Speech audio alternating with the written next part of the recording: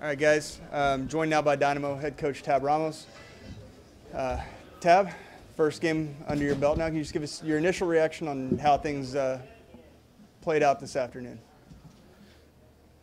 Yeah, first of all, I'm proud of the team. I think the team made a really good effort. I thought the first 10 minutes we looked a little bit nervous. Maybe the crowd, the first game, all those things maybe made us start out a little bit slow, and that cost us have to fight from behind.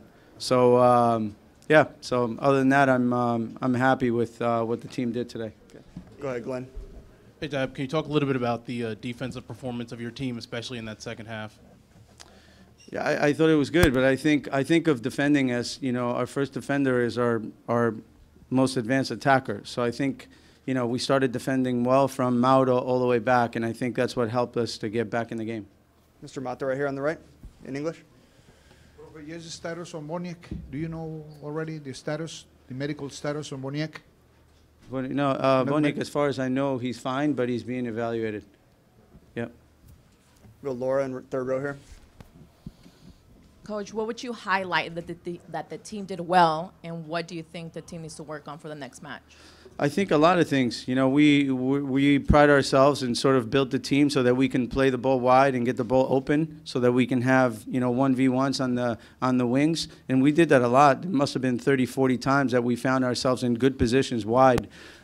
We need to work on a little bit on what happens after, because I think we got ourselves in good position. We won the ball back on their half of the field many times, which is what we want to do.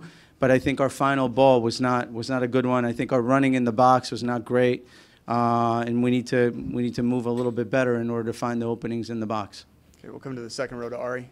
What did you think of the crowd and the energy for the first game? Loved it. It was amazing. So thankful that so many people came out to this game. I think it was a great atmosphere to play in. It was exciting. It was exciting for me to coach it. It was exciting for the players to play it. So I think it was a great day. Okay, Jesus. Coach, what was the message at halftime to this team? Because in the half, they came out looking a bit more able to connect passes and move the ball better. I really felt that after the first 10, maybe 15 minutes, that we really were the team on the field that had the ball and were going after the result. So I felt like at halftime, all I needed to do was let them know that we were doing well, and to make sure that we don't have the first 10 minutes of the second half like we started the game. And I think the guys came in focused, and I think we picked up in the second half. We picked up right where we left off at the end of the first half. So I was really happy with that. Okay, we'll go to the back to Riley. Coach, we talk about nerves all the time with players. What were your nerves like before this game? Starting at a new club, your opening day. Yeah, I mean, I think you're always a little bit nervous before big games. I think obviously it's the first game, so maybe a little bit more than usual. But I think anytime you play big games, there's always nerves. The players have them, the coaches have them, everybody have. It's normal. And so I was a little bit nervous, but I was really excited, and I really enjoyed the experience. Okay, we'll do a couple more. Dustin here, and then back to Edson, and then we'll switch to Spanish. Coach, all things considered, going down early, Darwin and Alberth not playing, how pleased were you with the team's performance and getting a point out of it? I'm pleased with it. Obviously, we want to win the game. We're home. Anytime you don't win at home, you feel like you're leaving something. And that's something that we're going to have to get somewhere else, which is difficult.